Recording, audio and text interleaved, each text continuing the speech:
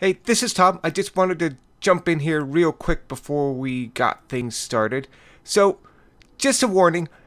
During the early parts of recording this episode, we were experiencing some major technical difficulties. We do manage to get things sorted out by the interspersal.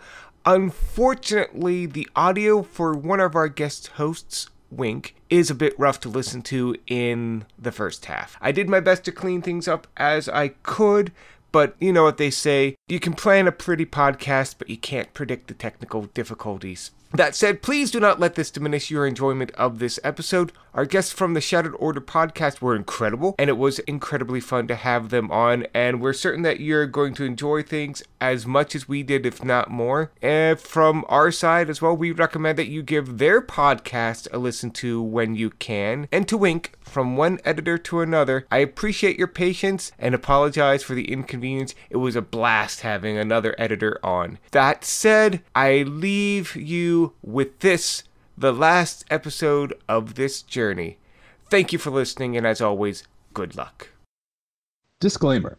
Please check your playback settings. Ensure you are listening to this podcast at normal speed. Unless you want us to sound drunk. Then play at half speed. Thank you. Oh my god, oh my god, oh my god, Jesus oh my God! Josh, calm down, you're giving me anxiety now. Nigel, what the hell's his deal?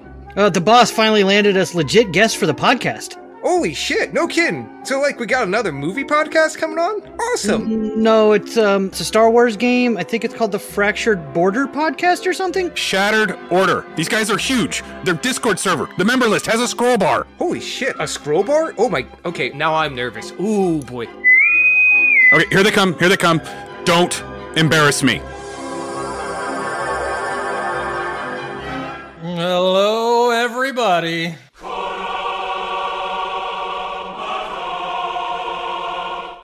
I just peed a little.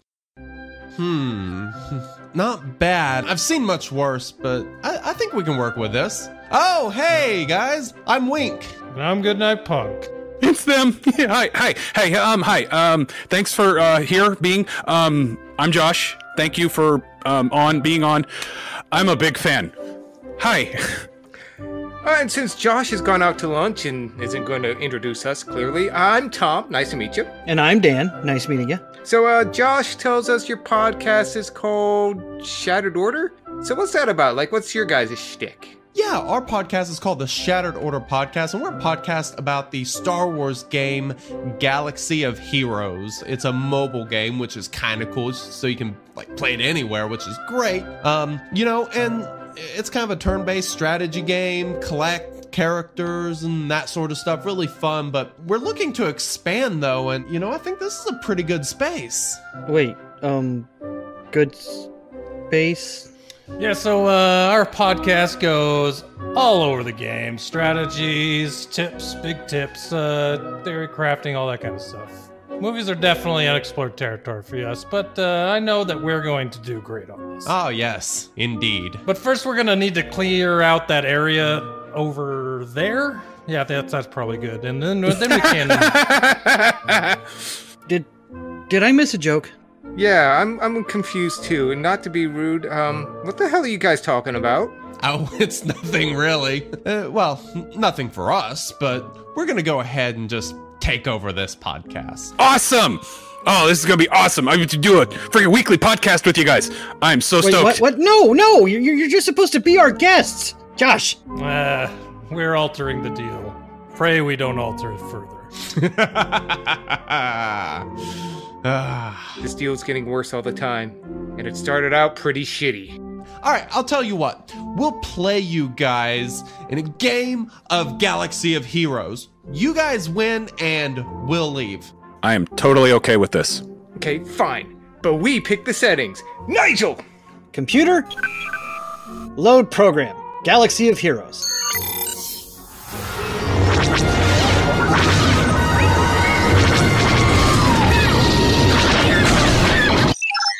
Wait, is that John Williams? Tom, can we afford John Williams? Shit, you're right. Hang on. Star Wars, nothing but Star Wars. What's going on? Welcome to the Firepit holodeck. What better way to play a game than to be in the game?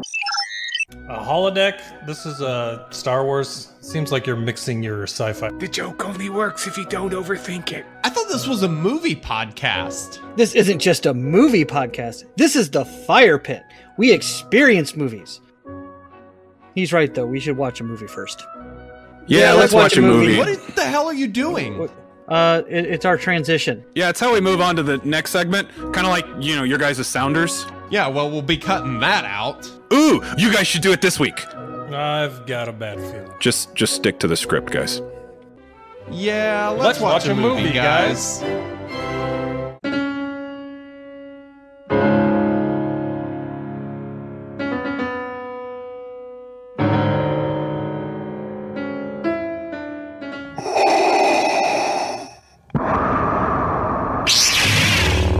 All too easy.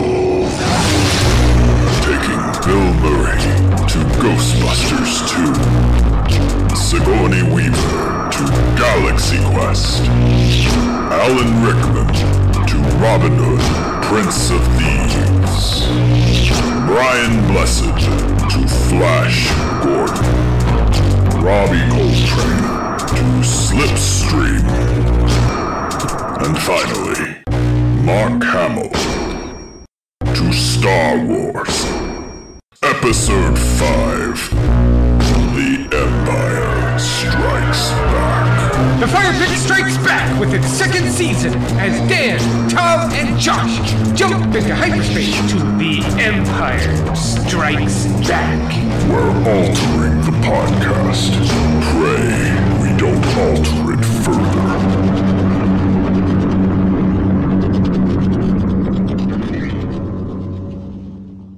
Hello, everybody, and welcome to the 55th episode of the Firepit podcast. Giggity. And I was totally expecting you to say Shattered Order when you were saying that. So when you said Firepit, I was like, wait, something's wrong. I'm like, oh, wait, no, he's on our podcast now. I'm a professional. All right, let's do this. Anywho, good evening, bots and listeners, and welcome back to the Firepit podcast. I'm Josh, bounty hunter named Klutzo Tripped, and it is a dark time for the rebellion as we have reached the system, located the rebel base, and begun final preparations for a service attack. That's right, folks. We're at the end of the first journey of Season 2, and we have gone all out, as you heard earlier in my introduction. But as per our rules, we've taken an actor or actress from our last film and moved them on over to this one. But before I turn things over to Dan, who's going to tell us who we're watching and what we're watching, I would like to introduce our special guests. Hello. Hello I there. am Wink, and you are? And I'm Goodnight Punk.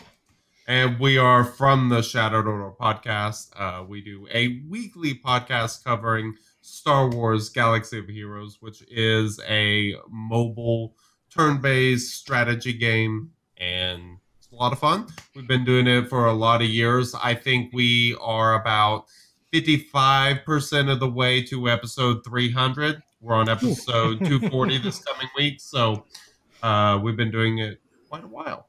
Yeah, very nice, very nice. Wow, holy cow.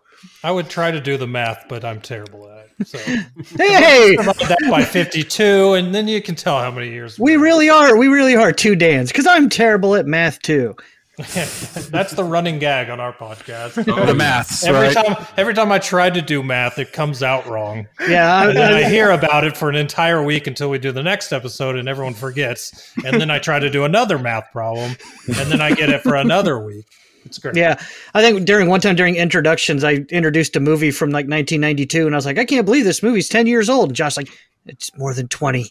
Wait, what? No, that was our Prince of Thieves. Oh yeah, Like, Dan, this movie is 30 years old. Yeah, That yeah, kid on screen is 40 years old right now. yeah. I was like, the movie's 25 years old. It's 30. No, it's not. Well, thanks, guys. Dan here. Jedi name can't do it. And last week we watched Mark Hamill play a bad cop, bounty hunter, something, alongside Bill Paxton in Slipstream. It was a movie. To Mark Hamill's credit, he played against type and he gave it his best. But what type was he playing against, you ask? Well, his most famous role that we'll see tonight as Mark Hamill returns as Luke Skywalker, 1980's The Empire Strikes Back, the sequel to the moderate success 1977's Star Wars. It also stars Harrison Ford, Carrie Fisher, Billy D. Williams, and James Earl Jones as the voice of Darth Vader. Commonly and correctly called one of the best sequels of all time, and it's also usually unanimously agreed on as the best Star Wars film in the franchise. But not to give us a little bit of a rundown of what we can expect going into this film, I'll turn the mic over to Tom. Well, thank you, Dan. Tom here, Sith name Darth Stupidious. And as mentioned, we are watching The Empire Strikes Back, or Star Wars Episode 5, as it retroactively became known as more movies in the franchise were made. 20 or so at this point, and more to come. This is a horse that Disney will refuse to stop beating.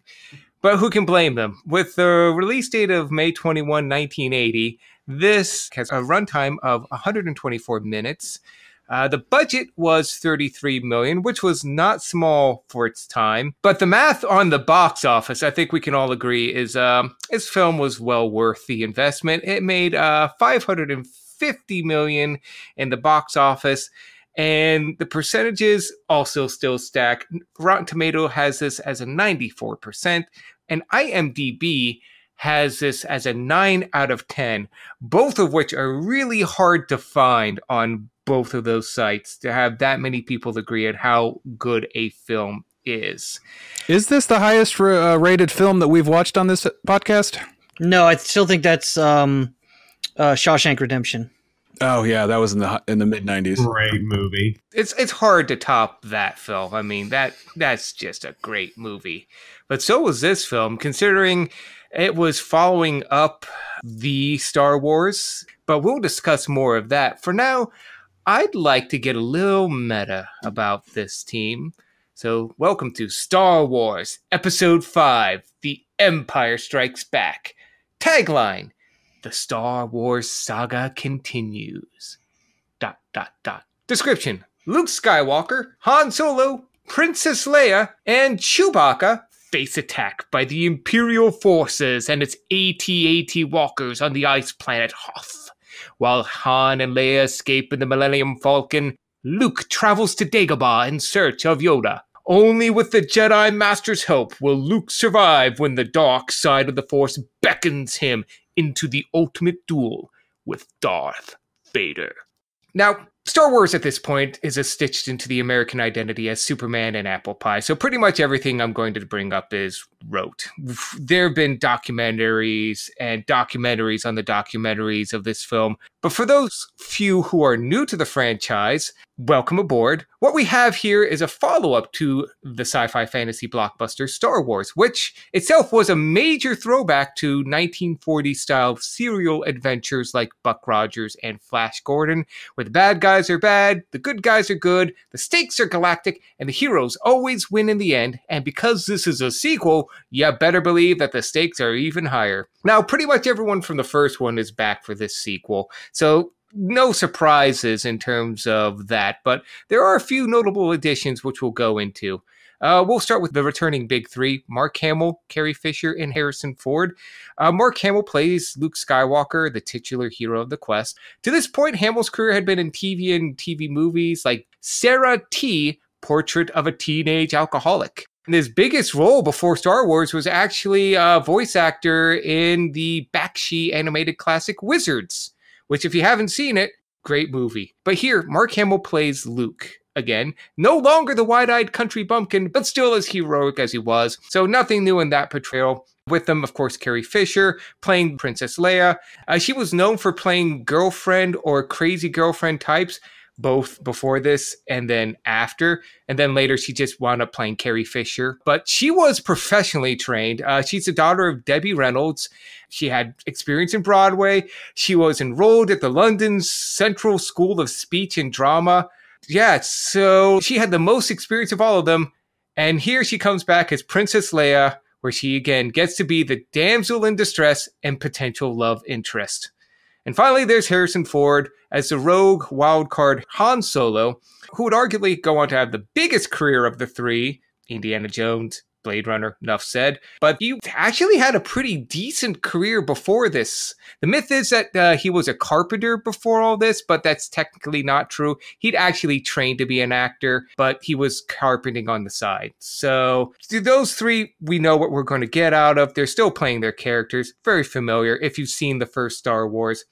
For the villains, you have James Earl Jones returning as the voice of Darth Vader. He's considered one of the greatest actors in American history. We on the podcast know him for his standout role in the movie Swashbuckler.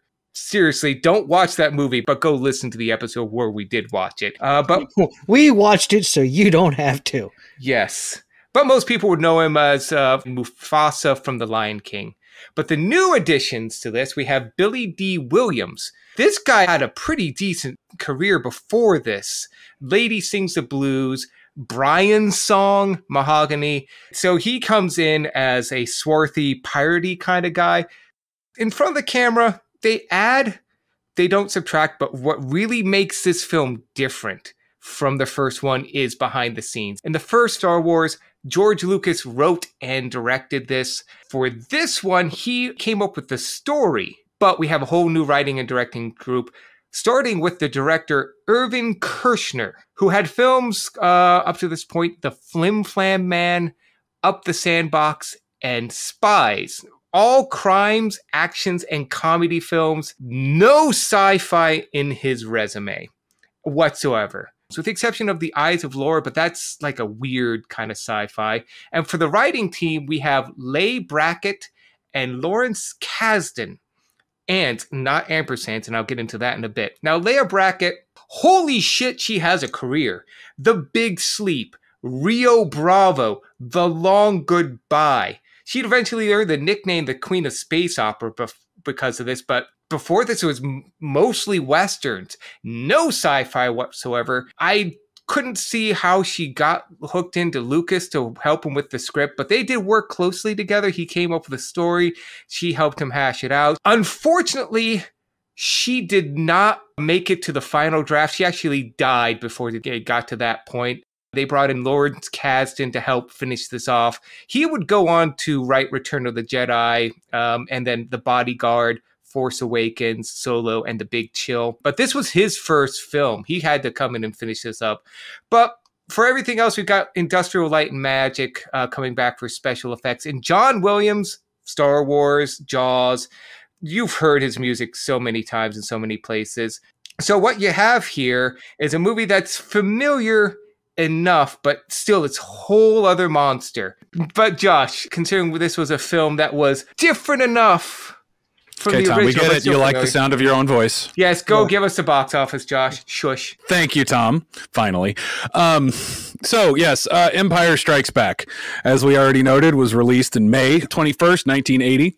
This had like 6 re-releases in the box office. Its original release, it pulled in $209 million, which was pretty good for the day. Adjusted for inflation, it made $899 million. The only 2 Star Wars movies that are above that, adjusted for inflation, is The Force Awakens, which, again, adjusted, is $989, and A New Hope, which is $1.6 billion. So in terms of actual just standard domestic dollars, this movie is actually the 11th highest grossing Star Wars film. Comes in at about $2 million below Solo, A Star Wars Story, amazingly enough. Really? But yeah, so yeah, this is like not even in the top 10 of highest grossing Star Wars films. But it did amazing in its day. It was in the box office for 12 weeks. And it was at number 1 for all but 2 of those weeks. Amazingly enough, on its 4th week of release, it dropped to number 3, and then it went back to number 1 for pretty much all but its last week of release. Can anybody guess what movie topped it as its final week of release? Batman. No, that was 9 years later, Tom. Come on. I have no idea. It was a sequel, Smokey and the Bandit 2. Oh, okay. Yeah, that was the movie that topped it. But I can't really get into what was in the box office at the time, because if you listen to our Flash Gordon episode and our Jaws episode, I do go into the issues with the box office back in basically 1980 time frame. Is that I'll just quickly rehash it. before pretty much 1984 and earlier, or 1983 and earlier, theaters had to manually input their data, mail it off to a central source, and then it was calculated by hand by a group of people. And so they would only report the numbers for big ticket movies like that on the weekends that they were released. Big dick movies. Yeah. Big dicket movies. Big dick movies, pretty much, yeah. So like, if you look at its weekend, it's especially on Box Office Mojo, it's the only movie for its week of release. However, its first re-release in 92, it beat out First Blood, the first Rambo movie. Its biggest re-release was the special edition in 97. It came in at number 1 with $21 million. And then number 2 in the box office that weekend was Episode 4 at $11 million, because that was when they released all 3 of them within like a month apart. Oh, yeah.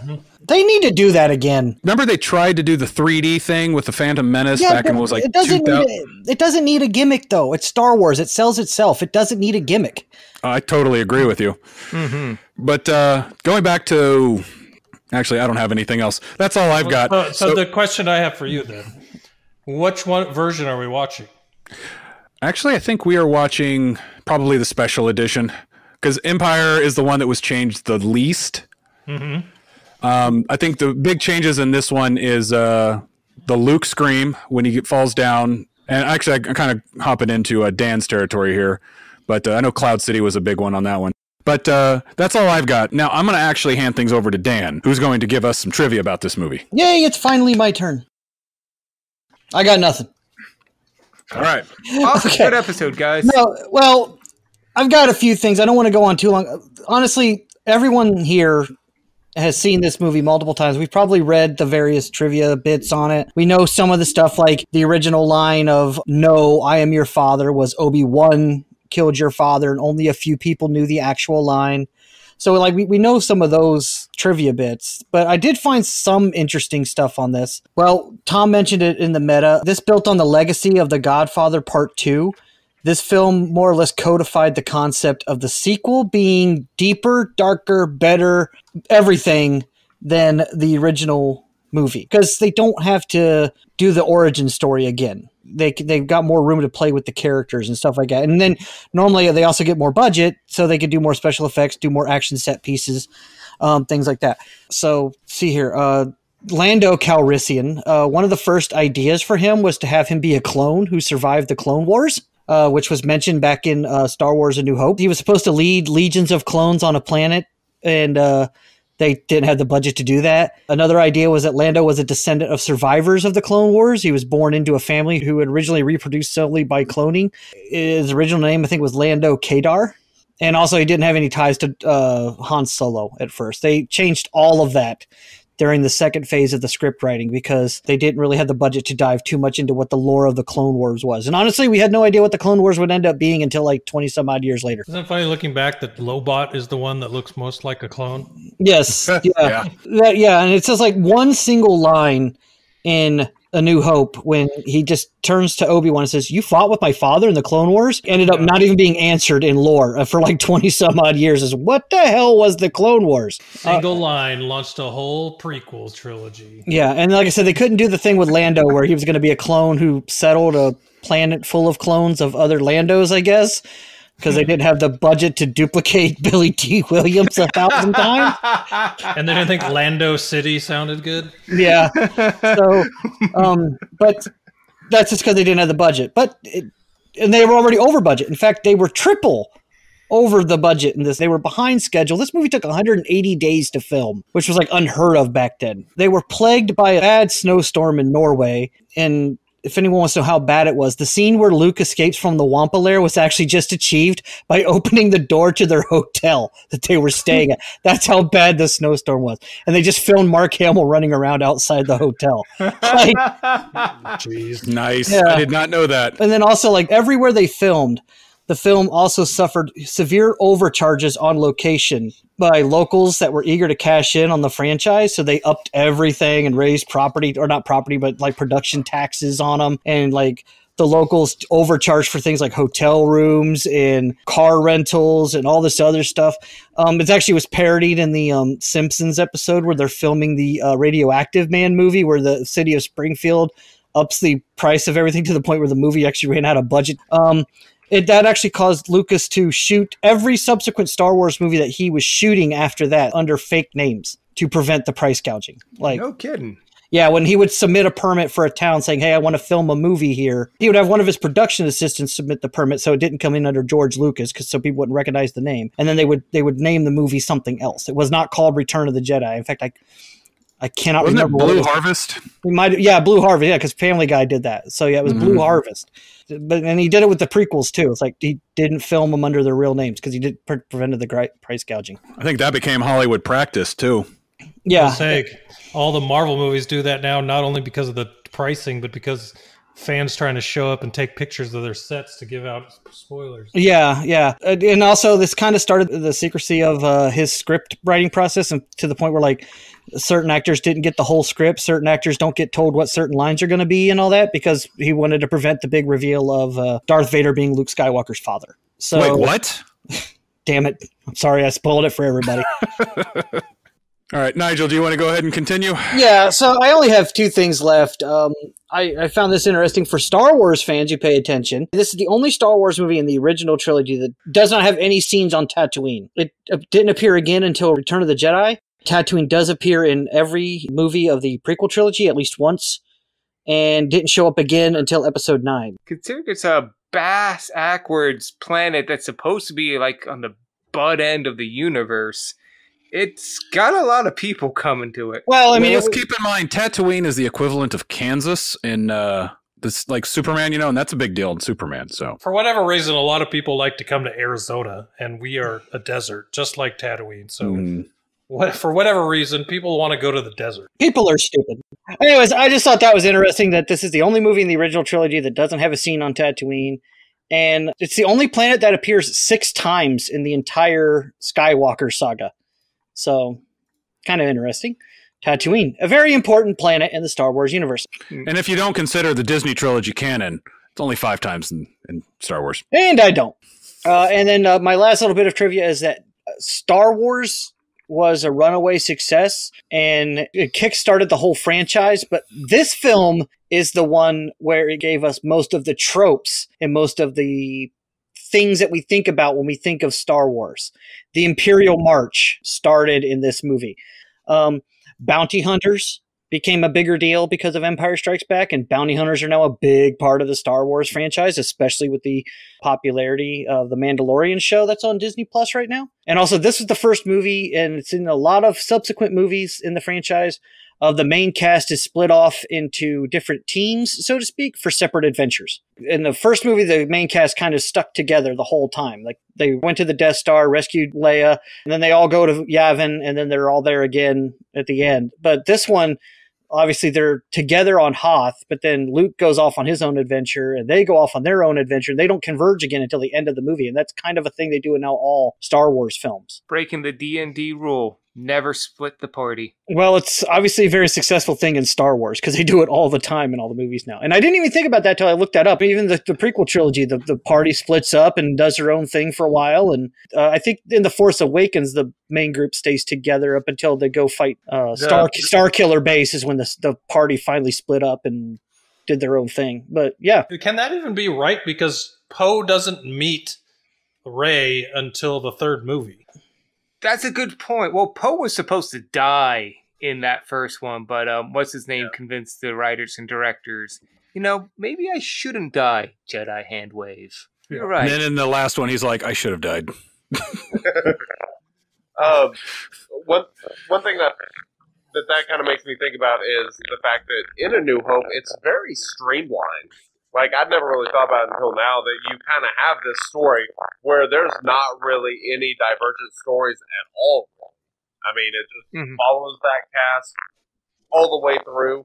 Yeah, the only separation in A New Hope is in the first act of the movie, Leia's been captured by Vader, and she's taken to the Death Star. So there are scenes on the Death Star with her and Vader and their own thing, and then Luke and Han and Chewie and Obi-Wan and the droids are on Tatooine at first, and but there's no point where the main cast really splits up and goes off on their own adventures. That started in this film. Yet somehow Chewbacca doesn't get a medal. I'm sorry, such bullshit. It is. It really is. Ruins the experience. Yeah, hashtag justice for Chewbacca. Wookiee lives matter. He got it, right? Yeah, as a footnote in the Rise of Skywalker. It's like, oh, by the way, we meant to give you this like 30 years ago. You're God bless you, welcome. Maz Kanata. God, the new trilogy. Oh, can we never watch the new trilogy? Just Anywho, well, you know what? We're talking about it. Let's all get together and discuss this. We're not really going to do expectations tonight because we kind of all know what we're going to get out of this film. Like everyone here seen it 100 times if we've seen it once. So, yeah, well, we're gonna discuss our reactions to this film the first time we saw it or the 100th time we saw it. What's our favorite memories of this movie? What's this movie mean to Star Wars fans? Like, why is this normally considered the best of the franchise? But you know what? We're going to start off with our esteemed guests, Wink and Punk. What do you guys have to say about this film? What are your guys' memories of this movie? Things like that.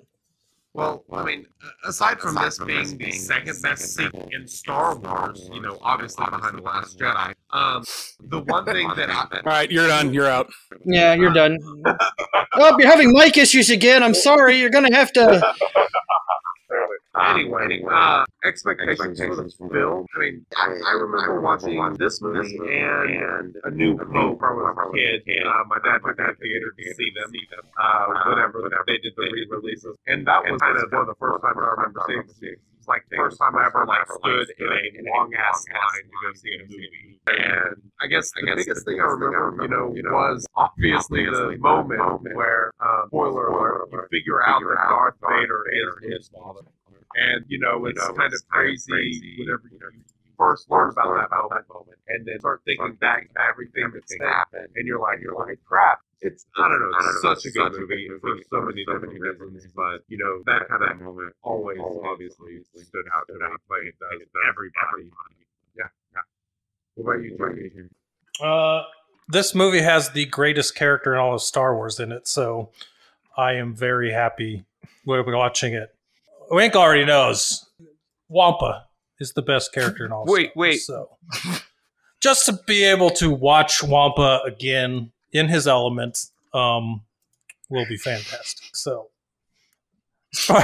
beyond that, as far as expectations go, my favorite Star Wars movie is Revenge of the Sith. Yes, I said Revenge of the Sith is my favorite Star Wars movie. So everybody else says this movie, so I'm happy to watch it again, just to see where everyone else comes from, because it is great. But yeah, I am looking forward to, Vader versus Luke again, all the scenes on Hoth. There's just so many great parts to this movie that I don't often go back to rewatch. I mean, every time you watch it, you can probably catch something different. So, do you remember the first time you saw this film? The first time I saw this film, no.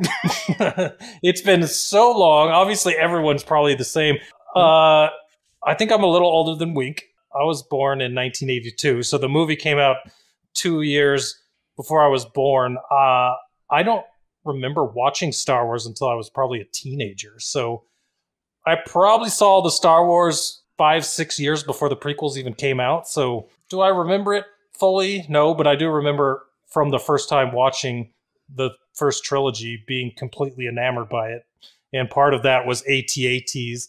I've got the giant Lego AT-AT. That's probably one of my favorite things I own. So there's a lot to the original trilogy that I love and think fondly of, even though I can't recall specifically. Yeah, nice. I mean, do any watching standouts? Like, I was on a date in high school and I was with the cheerleader, or nothing really standing out there? Dude, we went to Star Wars movies. No one's going to see Star Wars movies. Was making out with chicks in the movie theater. Which cheerleader decided to go to Star Wars? That's what I want to know. That's the one I need to ask. Tom, you went to the same high school I did. You told anyone, male or female, hey, I'm going to go see the new Star Wars movie. Yeah, your ass was spending the rest of the day in a locker. I didn't know what kind of school you went to. It could have been different. Okay. Oh, you came to the movie in cosplay. No, I just haven't pulled my wedgie off of my head yet. This isn't a hood. This is not a cape. It's definitely not a brown Jedi robe. I love how you painted that streak down. Professional podcasters. How about you guys? What about you? Well, my story with sci-fi goes back to when I was in 4th grade. I'm like a year younger than you, Punk. So Like, I was born in 83, so I was born the year freaking Return of the Jedi came out. Like, back in 4th grade, I remember exactly what got me started in sci-fi. I went to the library in 4th grade, and I got a Return of the Jedi picture book, and I checked that out, took it home, read it 100 times. I had no idea what was going on, but I loved the idea of a laser sword or whatever, and the aliens. I thought it was really cool. So what does my dad do for me? He borrows from my aunt all 6 VHS tapes of Star Trek, the movies. Because they're the same thing. Space Whales. Yes. So I watched all of those movies probably 100 times without even knowing that there was a show called Star Trek. And then somewhere in there, I got back into Star Wars, and that became all-encompassing in my life. I actually can't even think of a time where I didn't know Darth Vader was Luke Skywalker's dad. Like, I don't think that was ever like a spoiler for me, because I don't remember being shocked by that at all. But yeah, it's like it went from Star Wars to Star Trek back to Star Wars. But I would have to say that of the Star Wars movies, this is probably my favorite, mostly because I love movies that have a darker theme, and I love it when the bad guys win. But I do agree with you, Punk. Revenge of the Sith, I will totally hear arguments for that being anybody's favorite film, because that is a good film in my opinion. It's easily the best of the prequels. But no, I know I'm going to enjoy this movie tonight. It's been a few months since I've seen it. I think I knew we were coming up watching this movie for a while, so I've been avoiding watching it. But I'm looking forward to tonight. So, Nigel, what about you? Again, I've seen this movie 1,000 times, but this isn't just my favorite Star Wars movie. This is in my top 5 favorite movies of all time, period. There's so much about this movie I love. I love the storytelling in this movie. They do such a great job, and I'll maybe go through more of it on my final thoughts. It's funny you mentioned that your dad went out and got you Star Trek movies when you wanted to go see these movies. But this movie is the sequel to Star Wars, and it codified a lot of the tropes that are in Star Wars. Well, I maintain that this movie and Star Trek II, The Wrath of Khan, have a little bit in common. Not plot-wise, because they're completely different stories. But Star Trek, especially in movie form, has been trying to chase the ghost of The Wrath of Khan since that movie came out. Like, they've been trying to find another movie that captures that level of success with storytelling and character development and suspense and drama and all of the things that just came together in this just perfect storm of a film. And this film is a lot like that. Like, this film is character development and drama and storytelling and brilliant acting from everyone involved in this film. And Star Wars has been trying so hard to do that, especially with the storytelling bit of The Empire Strikes Back of the good guys do not win in this movie. They survive, but they don't win. And I love that. But Star Wars has been trying to do that ever since this movie came out, and they've had middling success at best and absolute failures at worst. So I just say that they're a lot alike in that. But as far as like my experience with this film, I remember when I first got into Star Wars, my uncle had them on VHS, and I actually wanted to see Star Wars for the first time because I don't know if you guys remember, there was a TV show called Muppet Babies. Okay. Well, at the time I was watching that cartoon, and Muppet Babies did an episode where they parodied Star Wars. They would have bits of the movie actually intersped into the cartoon. Like, they would open up a closet door and see a TIE fighter flying towards them with it blasting and all that. It's like, oh God, I remember that. yeah. And I remember I watched that cartoon. I wasn't really into it for the cartoon at the time because I was a little older than the target, but when you only got one TV in the house and that's what your brother wants to watch and he's a little younger than you, that's what you're watching. But that episode, I remember thinking, I want to see the movie that they're doing in this episode. And I asked my dad, I'm like, what are they doing in that episode? And Dad's like, oh yeah, that's Star Wars. And I'm like, I don't know what that is. So my uncle let me borrow his VHS tapes, and I watched all 3 of them in the same weekend. And I do remember being blown away by the reveal that Darth Vader was Luke Skywalker's father. I didn't know that at the time. I'd never seen it.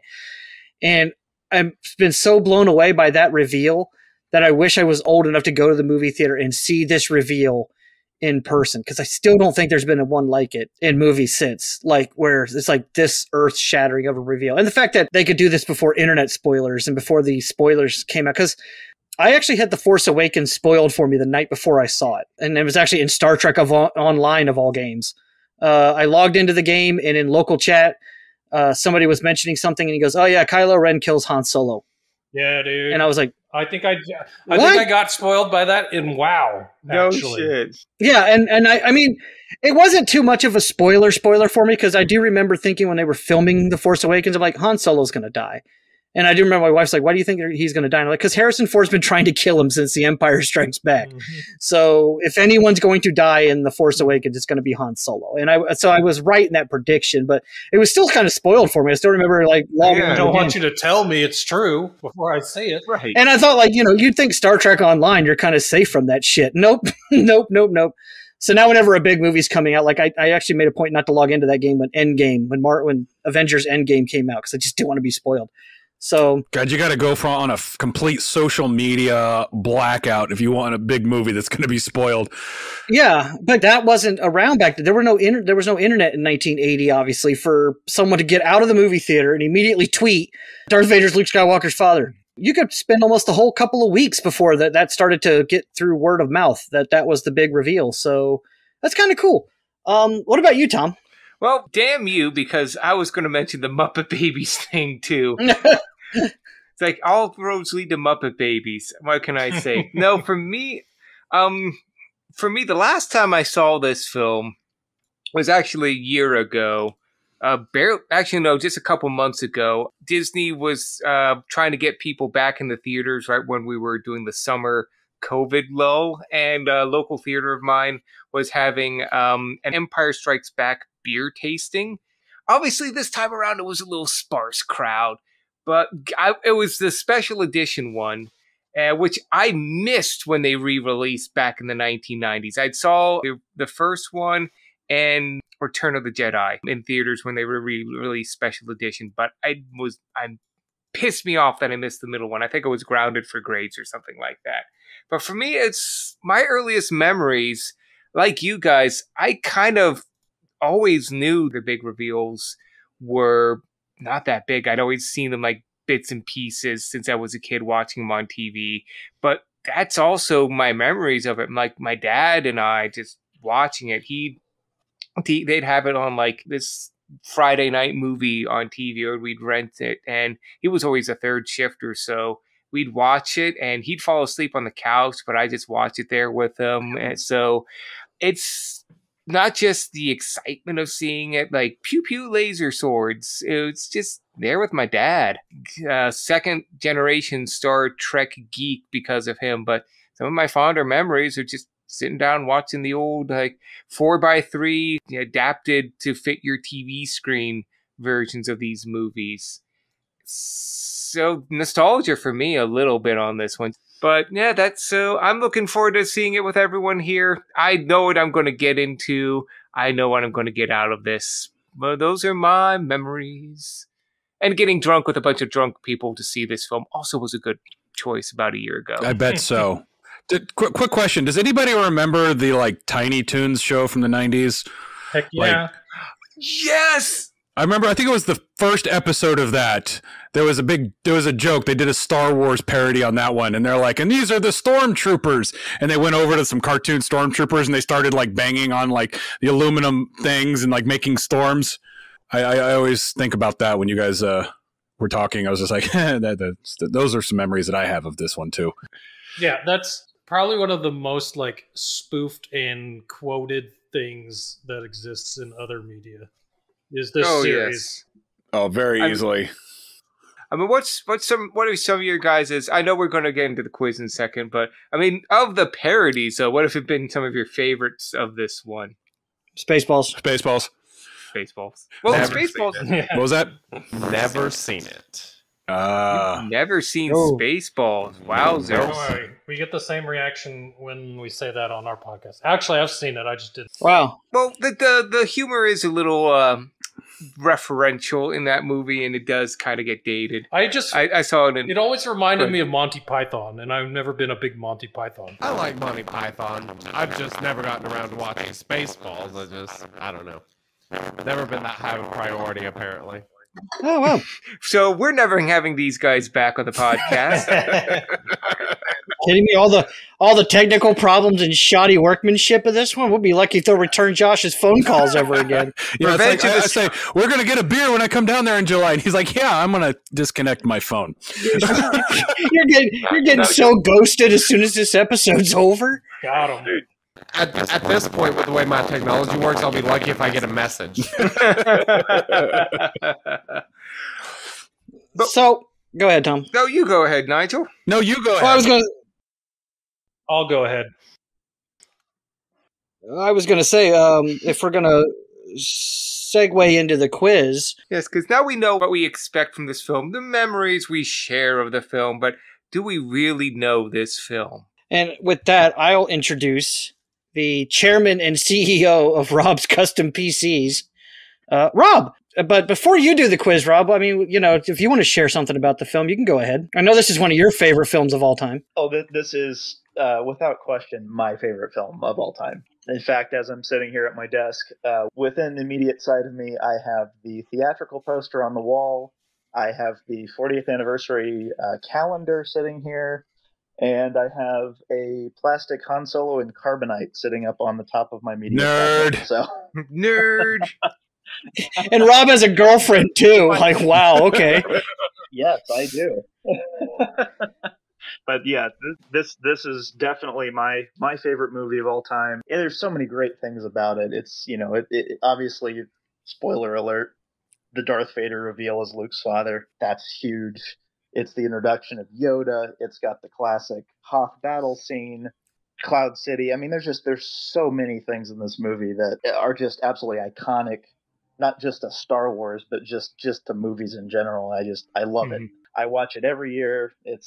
And for those listeners, that's part of the reason why we're having Rob here as our guest quizzer, and also because this destination was his idea. He recommended this to us, like, guys, come on. Well, I don't think it was so much this film as like any Star Wars film. Like Rob's like, do a Star Wars movie, and we picked a good one. But we wanted to do a good one though. We didn't want to,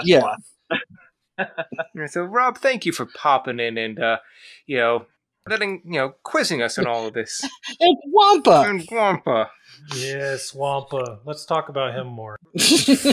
We will. There'll be final thoughts after the movie's over. You can talk about the amazing 2 scenes that he was in. But yeah, so we know Dan won the trivia quiz last week, but Dan will not be administering it this week. We have given that honor to Rob. So Rob has designed and wrote a quiz which will be 1,000,000 times better than me and Dan's worst one, we promise. With that, I'm going to go ahead and give the mic to Rob to explain the rules of his quiz, and then we're all going to fumble over the questions and hopefully try to answer them and get the most points and win. So Rob? Yeah, so I have to admit I didn't get that creative. I pretty much just went the classic IMDb review route.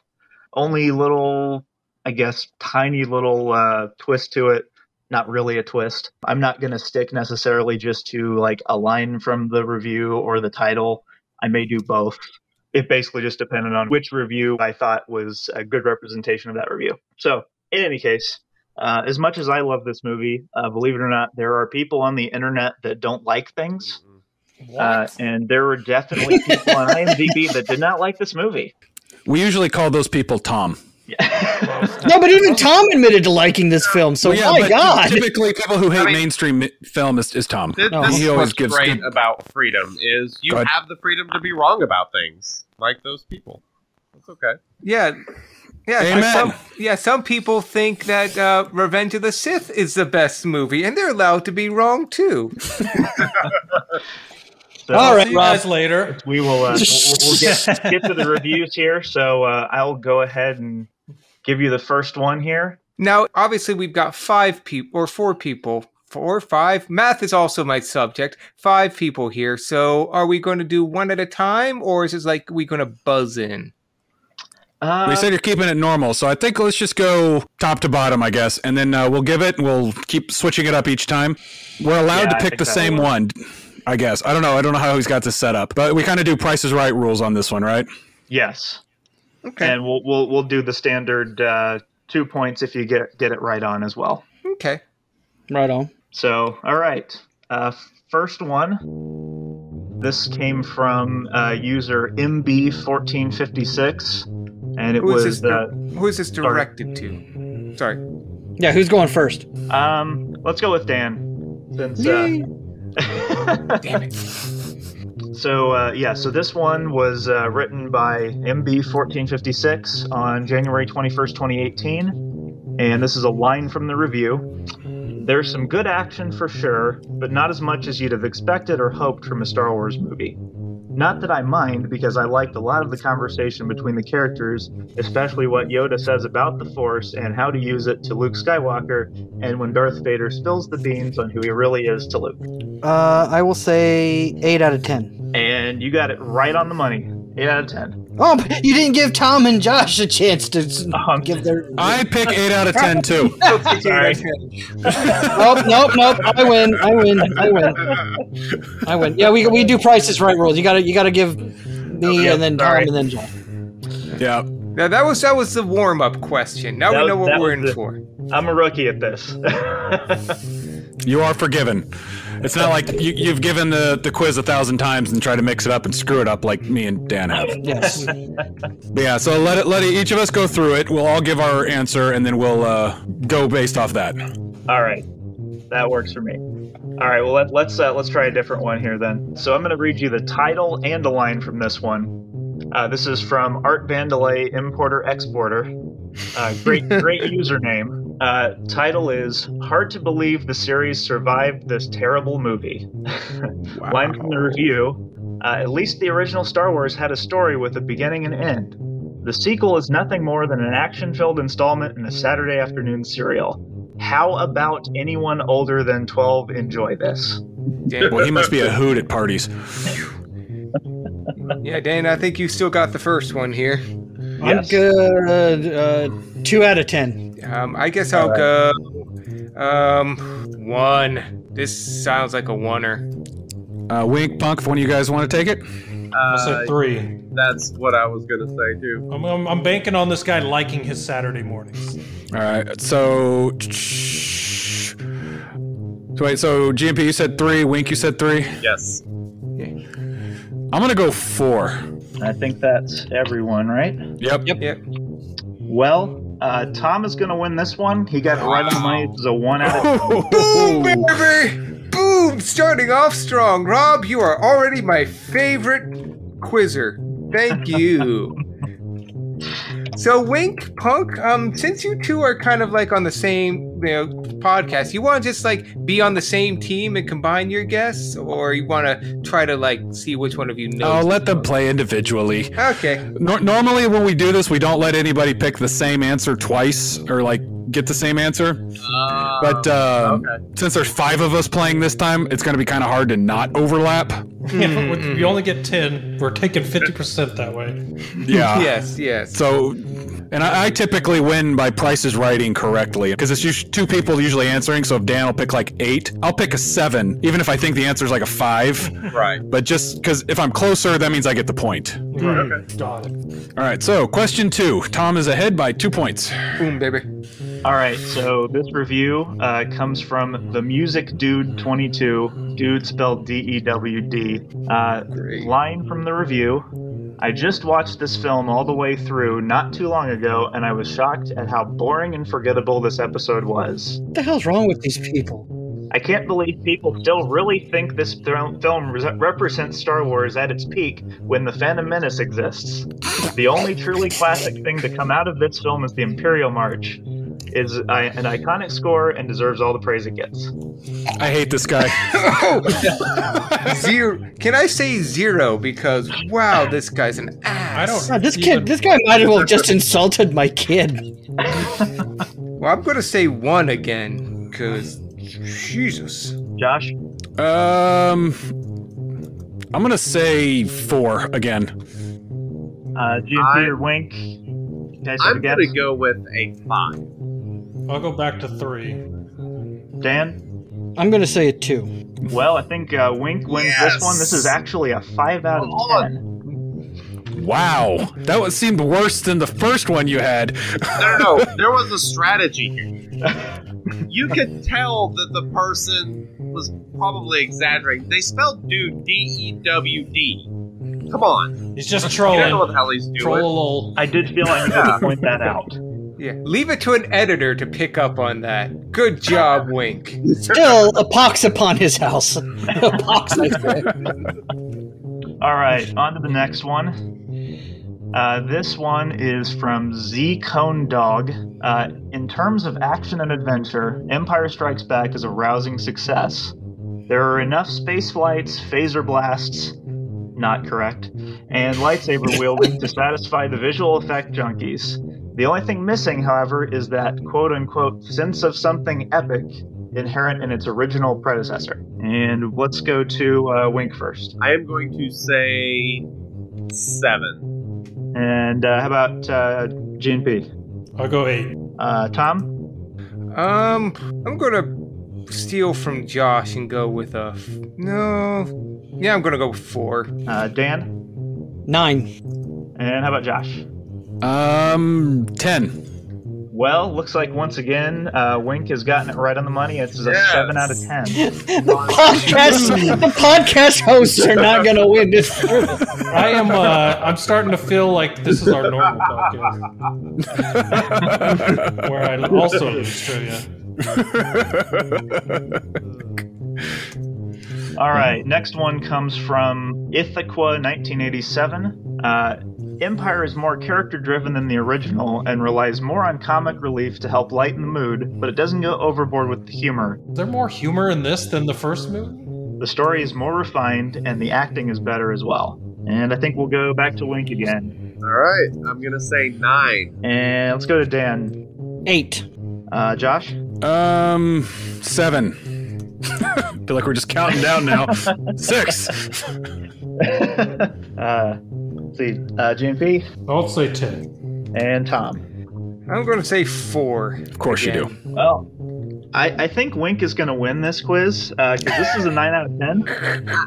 Dear God. Isn't Wink overdue to have some microphone issues or something that he doesn't have to talk no more? I could do a literal mic drop. That might take... Wink has been kicked from the chat. I think we have some issues. I guess he's not going to win. Oh, sorry. JP, I'm starting to feel what you feel every week on your podcast now.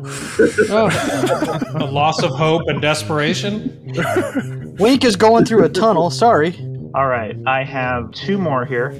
Is there even a point to them? Holy cow. Hey, wait. Rob has patiently waited this whole time. Let him have his moment, even if we get, destroyed. Technically, I have 3 more, so technically someone could actually tie it up, but... Spoiler alert, it's probably going to be Wink. Make him pick last. So, the next one, this is from Spleen. This was actually written in 1999. It avoids having the standard shoot-'em-up ending, says a friend of mine, by not having an ending. I suppose this is what most people think. All the same, the film manages to form a satisfying whole, or at least a whole that satisfies me. I'm therefore inclined to think that it does have an ending. We all love a satisfying whole. Let's switch it off. Let's go to Josh first on this one. Well, let's see. Satisfying holes. He likes those. I'm going to go 8 out of 10. So there's 2 holes. Good call. Yes. We'll go to Tom next. I'm going to say... Oh, God. How satisfying a hole is he going into, though? That's the question. I'm going to say 6. All right. GNP? I'm a 10 because it has the biggest hole. Dan? 9. All right. And finally, Can we Wink. pick the same answer as someone else? Okay. Yes. Because the correct answer is 10. Wow, the Shattered Order guys are they're killing it. I hate them. This was a 10. Boom! Damn. Damn. Both of them got points. Both of them. Oh my I knew God. if I kept picking 10, it would work eventually. You know what? The opening sketch was real. You guys can have this fucking podcast. I'm out. Got him.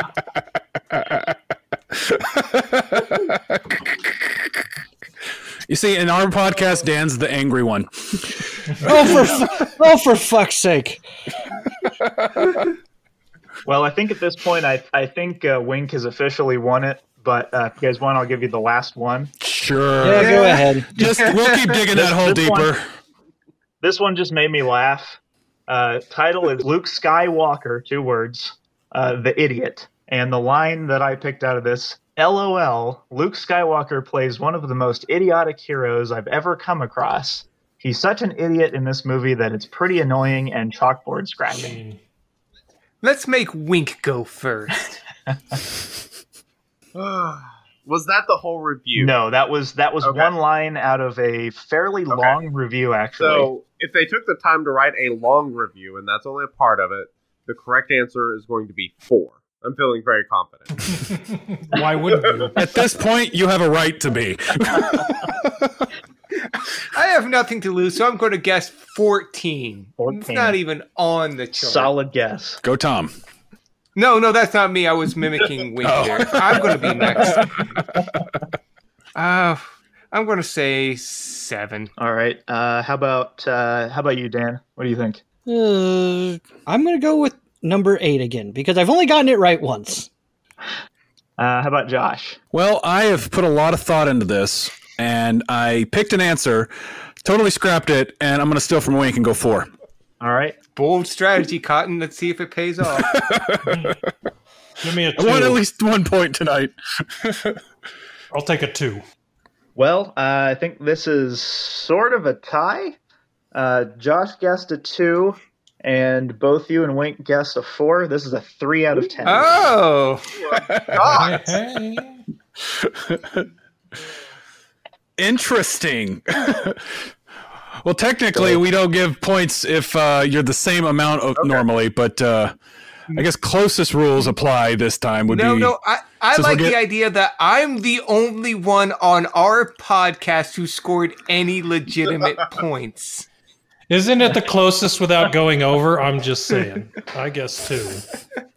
True Price is Right rules. Well, since like I said, when we started this, I said we could pick the same ones. Normally, that's not a rules, but there's 5 of us. So even though I think the 3 of us get a point, so the only one to get shut out tonight was Dan. I'm sorry, I'm okay Dan. with that. Well, this journey ended the same way it began, with me getting shut out and pissed, and you guys enjoy the movie. I can hate this place. I'm done forever. I would say Tom play the music, but Rob should say that tonight. And scene. Well, Tom, play the music.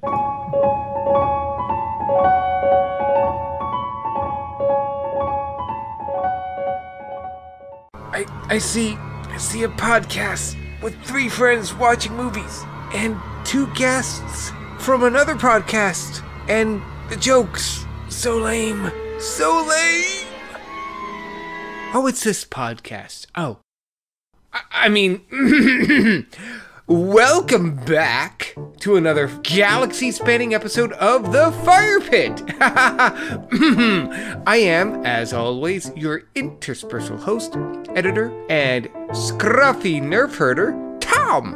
And I'll have you know, nerf herders, we are the cornerstone of our economy, thank you very much. After all, it's either nerf or nothing. But you're welcome. And thank you for joining the herd here at the Fire Pit. We've finally made it to the first destination of our first journey in the 2nd season. That was the Fire Pit Strikes Back. Here at the Fire Pit, we've braved asteroid fields like Flash Gordon and slipped some streams to some cloud cities, but we finally made it to our final destination, the Empire Strikes Back. Honestly, this journey may have been fraught with peril, but we finally got you there. Now that'll be 500 credits. Okay, we'll take an IOU. But speaking of peril, let's see how the team is managing the perils that are the Shattered Order podcast. You know that in the game they call them holotables, right? I mean, why couldn't we use something like that? Nope, stop. I only agreed to this because of holodeck. Do not take this from me. Jesus, Dan! Seriously, it's your turn. Pay attention! I think he's still reading the ability description. Damn it! Like, why do I need an engineering degree to play this goddamn game? What the hell is prepared? And why are there like 5 Han Solos? Just push a button on the bottom right. It's really not that hard. Oh, for fuck's sake. I'm so confused. What the hell is a Juhani? I don't understand any of these references. Are you guys all right? This is so stupid. My blue bar is gone. Does that mean I'm dead? Please tell me I'm dead. This is stupid. Not quite. That's your protection. Yeah. I got it. I got one you might understand. It's your shields. Oh, okay. That makes perfect sense. Holy shit! That actually hit! I think I got this game figured out now, guys. What'd you do? I used Tom's credit card. Wait, what? Nothing. Just know that we're winning now. See? You finally figured it out. Now, if you can get your debuffs stacking correctly, you might stand a chance. Someday. But definitely not. Well, lucky for me, I don't believe in a no-win scenario. Don't get cocky, kid. Wait, where's Josh? Haha! Got you! What? God damn it, Josh, why'd you attack me? I'm on your team. Dude, did he just betray his own teammate? How'd he betray his teammate? That doesn't seem like it should be possible. Josh, what the hell? Why are you over on their side now? Well, whatever. I'm out. Podcast is yours. Just you and me now, Thompson. Well, you, me, and them. Strike me down and I'll become more powerful than you can possibly... I think I'm dead? Yeah, I'm definitely dead. Wink, I don't think they get how any of this works. Just go with it. They'll be gone in no time. So what do we talk about, guys? Strategery, theory crafting, big tips? See, I listen to you guys. I'd be a great third personality.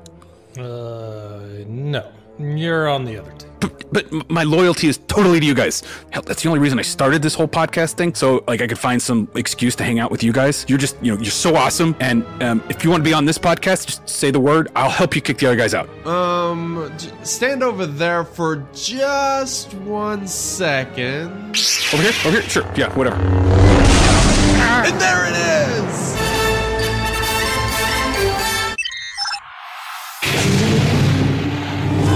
Not that this hasn't been interesting. You guys can go now.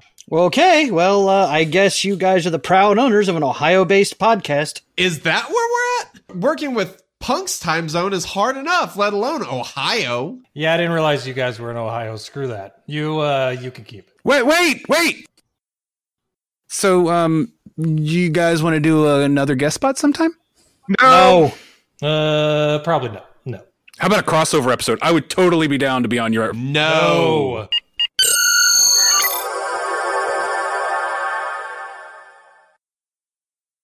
So that was fun. Who wants tacos? You know what? God damn it, Josh. Tacos actually do sound good. Yeah, damn it. Let's go get some tacos, guys.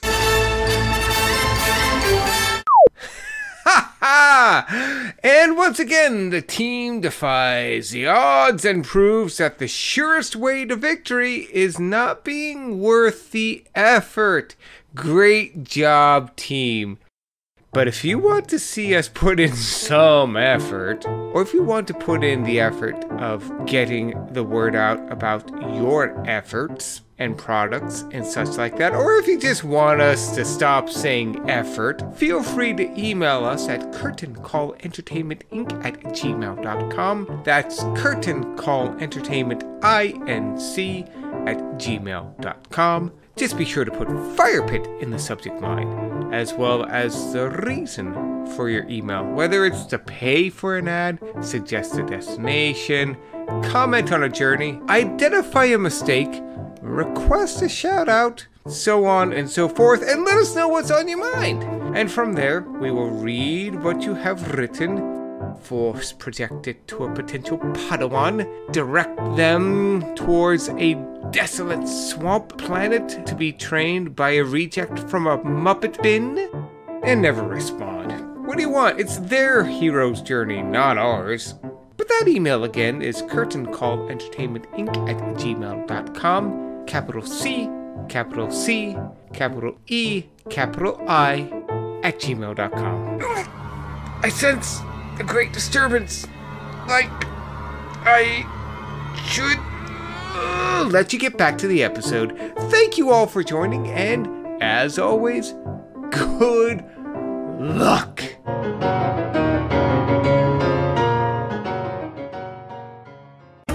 And now to check on the team to see how they're enjoying their movie. That ship's balls are on the top. Boy, that reminds me of that time we built that PC together, Dan. Oh my god. Oh my god. You thought you fried my motherboard? Turn it off! How many tech support guys does it take to build a PC? More than 3, apparently. Wait, what the fuck? We've got support guys here. We can't fix my. Wow. Hey, you have 3 tech support guys, and we made you sound like a robot. So just, we turned you into a robot. You should be, honored. Maybe I should have read that. It's been a while. Oh well. Something about Darth Vader being obsessed with a young kid. Is he a pope? I am not editing that in. We'll go to the Negomar system. I go where I want, old man. You're a ghost. You gonna help me, dude? Yeah. I don't know. If you've noticed, Obi-Wan. I'm dying here. Yeah. You got a space heater in that fucking robe of yours? I've seen the new trilogy. You can do lightning and shit, and you can actually, punch people. Fucking help me. The young god Wampa roamed the hot landscape waiting for a person to eat. I think I'm starting to understand why you guys always lose at Star Wars trivia. There's Mark Hamill coming out of his hotel room in Sweden. Norway. Same difference. Fun fact, the only bounty hunters from Empire Strike Back that aren't in Swugga is Forlom and Zuckuss. Yep. Which one are those two? The two that aren't in Galaxy of Heroes. Duh. The robot that's not IG-11 and the bug-looking dude. Also, I don't know how fun that fact was, but I said it. It was a fun fact. All facts are fun. Captain, Lord Vader demands an update. Tell him I'm not here. Set my status to out of office. I'm going to take a sick day. My diabetes is acting up again. I gotta go. Family emergency. I got to start prepping for Jedi Knight Luke Skywalker. I am so far from... I just got my Vader to Relic 3. You'll love him. Yeah, he's fucking baller. I can't include any of this because no one on our podcast is going to get these references. Yes, but you see, they're going to shout us out on their podcast, and all of their listeners are going to listen to this episode. They need to, Exactly. Got to give them some content, right? Oh my god. Who was beating that tauntaun in the background? I'll be honest, when you said beating a tauntaun, I thought you were making a sexual reference. Spoiler alert, he was. He's learning our podcast. See, this is where GMP loves the extended or special editions because they added more scenes with the Wampa, and you can actually see the Wampa clearer. Yes, more. Give me more. This is like the Sharon Stone scene in Basic Instinct when she uncrosses her legs. I'm sure. I bet GMP's written many a fan fiction about the Wampa. Look at the way he eats that meat. He takes it in whole. Oh god damn it! This was a mistake. He's just saying that because he has to edit all this. I've got a bad feeling about this. How did Han survive outside of the Tauntaun? He built the shelter. And then deconstructed it before they were looking for him? I guess so. Let me get rid of that thing that'll make it easier to find me. See, they had enough of their characters being put in platoons in order to get that activated. GMP and Wink got that joke. You guys didn't. It's okay, though. No, Josh, you don't have to keep explaining it. I'm not explaining. I'm just saying you guys didn't get it, and that's okay. You're not cool enough to play this game. How to remove Josh from the podcast. Hey, there's a Google page on it. Yeah, sweet. Oh my god, it has a subreddit, r/remove Josh from podcasts. Wow. Yeah, I've been kicked off like more than a dozen podcasts. Hey, I'm a moderator. This is about Empire, so I'll keep it going with this theme. I just had a question that I never really thought about from this movie, and that was whether the Wampa had a name. Wampa does have a name, but it couldn't have been given to her before this movie because the name given to the Wampa in Empire Strikes Back is One Arm. Fun fact. I'm not gonna lie. As a kid, I tried to force pull penis joke. I don't want to edit any of this in. We know that Anakin made C-3PO. Was it like a build a protocol droid kit that he bought or something? Remember when I told you earlier that you're not a Jedi yet? Yeah, I wasn't lying. I can lightsaber and throw boxes at the same time. Yeah. What can you do, buddy? Yeah, now for my next trick. Is it like when your dad's you're playing baseball and you're throwing the ball back and forth and your dad is just holding back and you're like, you start throwing faster thinking you're better than him and then he just throws a 98-mile fastball at your head? Yep. Yeah. Wait. That didn't happen to everybody else? Oh yeah. Oh. Somebody reset Wink. Fun fact, in the novelization of this book, the code to turn on the Empire is Code Force Blue. I have not forgotten that. Also, the trash compactor serial number is 3263827. I was 20 years old when I got laid first. Also, fun fact, the schnitzel of meat wrapped with cheese called Cordon Bleu was named after this movie.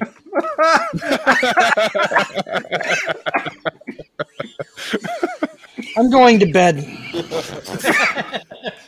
I don't understand the things that some people give so much attention to or care about. It's just always been weird to me. It's like this scene right here. In the first special edition, Luke screamed as he fell down. There was a huge outcry, like Luke wouldn't scream. He was sacrificing himself. So in the next special edition, George Lucas took it out. And then people are bitching like, oh, I liked it because it gave him some character. I'm like, dude, shut up. Luke's kind of a bitch. So, of course he would be yelling. Yes. I was like, he should be yelling. Whether he sacrifices or not, he's not the type of guy who, after he does it, would think immediately as he's falling to his death. This was a bad idea! Why did I do this? Or like when he says, join me, and he just drops off, you just hear Luke saying, I changed my mind! No, you join me! We'll talk about it later! Honestly, I think The Last Jedi might have been a slightly better film if they would have just owned up to The Last Jedi and just kept with that story arc the way it was flowing out. But I think it's also thought it was a bad thing is the fact that it was an immediate sequel to The Force Awakens. That's the first time in any of the big movies that happened. Yeah. Hey guys, the movie's over, by the way. And now, back to the episode. For the sake of Wink's sleep, let us go ahead and work on our final thoughts. So, Yes. Tom, you got it first. As a standalone film, Empire kind of is weak, but as the bridge for a trilogy, I think there's a reason why it still is the kind of the template. This is why most new Star Wars films fail, because they try too hard to be Empire Strikes Back. What I love about watching them over and over again now, especially as an editor of the podcast and everything, I see things that I didn't notice, how they edit the film. Like the scene where Vader is talking to the Emperor's like, I have felt a disturbance in the Force. You know, that scene was initially supposed to come like right after like Luke pulled the lightsaber from the snow. Story-wise, that was like them sensing like, oh shit, he just unlocked a new spell. He's gone from clairvoyance to force pull.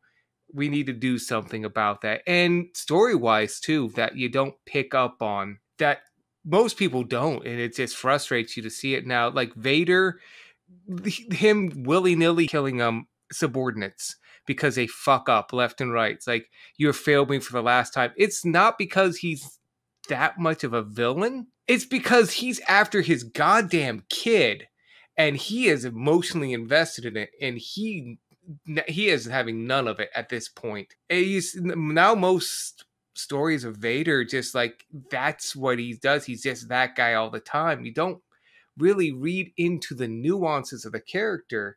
And I'm not gonna lie, I didn't read into it like the first couple times I saw it, especially as a kid. I just thought, Vader's a bad guy. He's doing this because he's bad. There's no emotional tie to what he's doing. And I hope most people, when they watch these things as they go on too, they pick up on it. And if they don't, hopefully they're seeing it now. It's like, wow, you guys are right. That's what I was getting from this. But I'm going to have some more thoughts as I go, as I always do. But anything else I could say now has been said and is going to be said. So, Nigel, what about you? Time 120 of seeing this movie. What are your thoughts? I still say it's the best Star Wars movie in the whole saga. It's still in my top favorite movies of all time. And what I love the most about this movie, and I mentioned it earlier tonight, is the character work in this movie. The writing is so tight in this film, but like, they really did let the actors have so much freedom in this that the dialogue doesn't feel like people reading lines off a script and just repeating them back to each other. It really did feel like it was like, no. My character would respond this way. My character responds that way. Like, Mark Hamill is so much more comfortable as Luke Skywalker in this film than he was in A New Hope.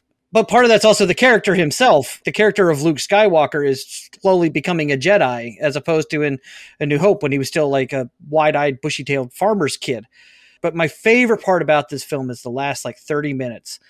I love how Luke goes to Cloud City and gets his ass kicked for 30 minutes. He fails at everything he tries to do. And no one rescues Han. He goes into the lightsaber duel with Vader. And I didn't realize it until I was well into adulthood. Vader has complete control of that fight from the get-go. Stage one of the fight is him just kind of feeling Luke out, seeing where he stands. Stage two is him showing Luke, I told you earlier you're not a Jedi. Now I'm going to show you. It's more than just laser swords, son. I'm going to take this shit off the wall and throw it at you. And then the third part of the fight is when Vader comes out of that hallway and just starts wrecking Luke's shit and cuts his hand off and shows him and shows the audience without having to tell him, without a bunch of exposition, I can kill you at any point I want. I haven't tried yet. Do you want me to try? But I just love this movie so much because of the characters and because of the writing and just how it's done. And I'm just going to start repeating myself like I always do. So I will go to Josh. What about you, man? Easily my favorite Star Wars movie, bar none. I think one thing that you like to say, Dan, about this movie that I absolutely 100% agree with and love about this film is the fact that the good guys never win. Mm-hmm. Like, they just survive this film. I always like a movie with a darker ending, so just this movie, I love it because it feels like I think one of the trivia that we had earlier tonight even said it feels like a chapter in a book. Yeah. And to a degree, yeah, I agree with that, but I've also said the same thing about Iron Man 3 or Age of Ultron, which I consider two of the weakest Marvel movies. But unlike those movies, even though it is obviously the middle of a trilogy, I think that it does a really good job of building up these characters that you were introduced to. So you got a lot of character development in this film. Yeah, there wasn't as many epic space battles.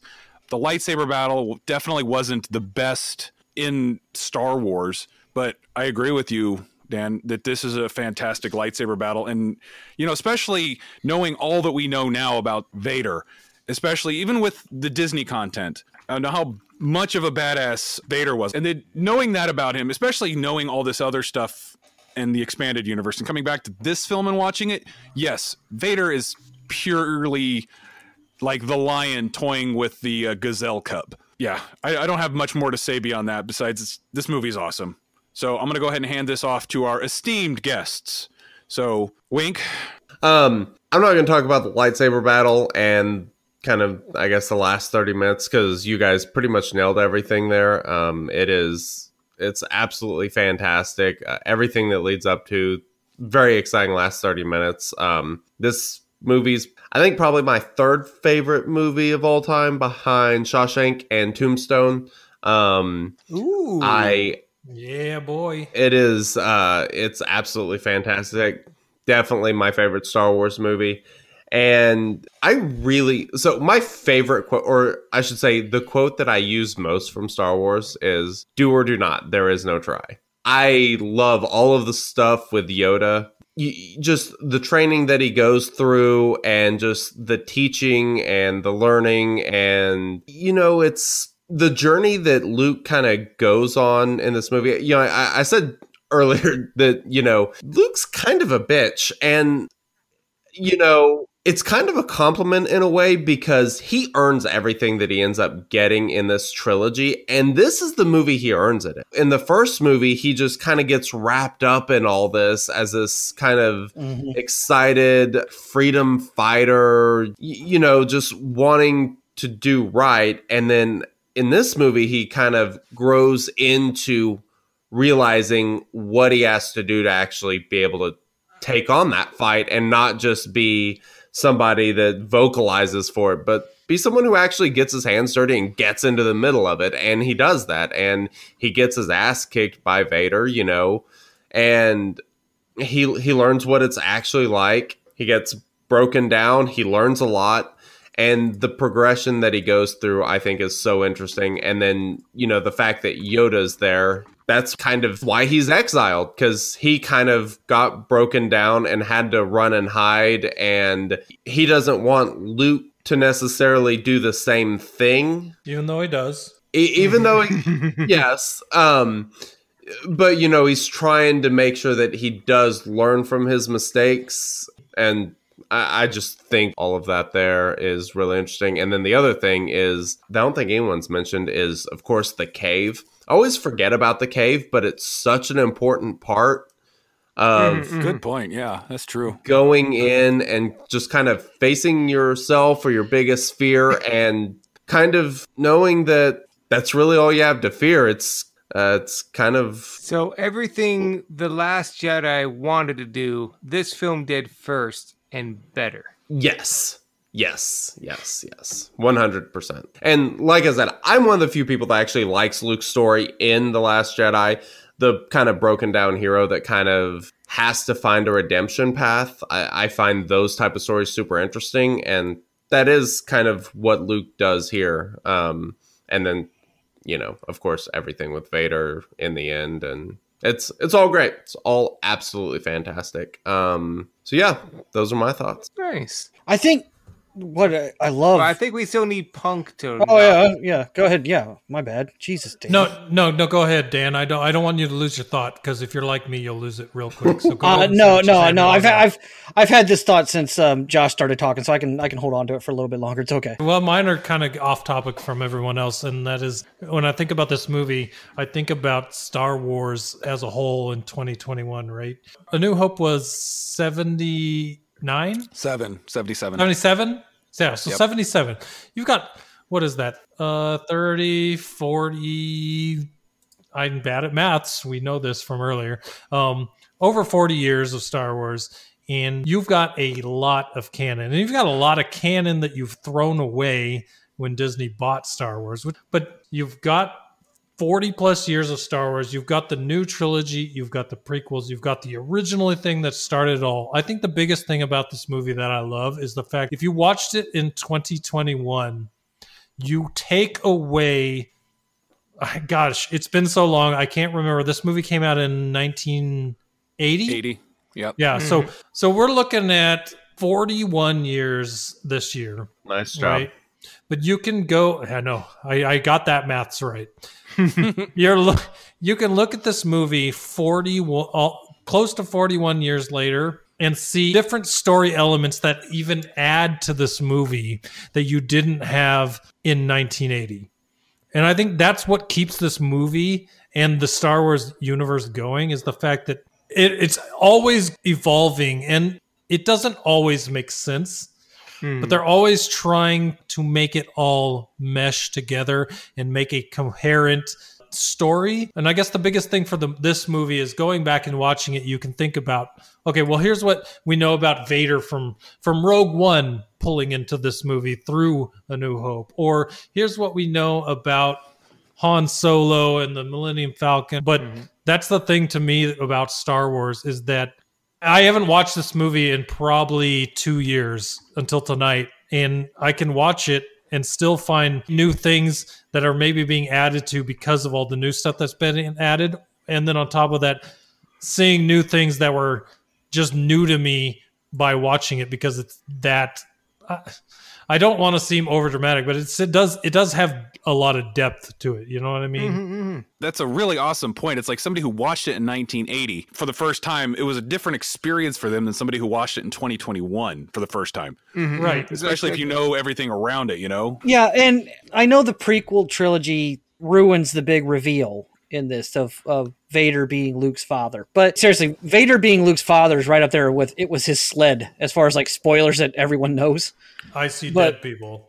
And I see dead people. It was his sled. Iron Man dying at the end of Endgame is going to be turning into that soon. I'm just saying that I know the prequels kind of ruin that reveal, but they don't ruin this film.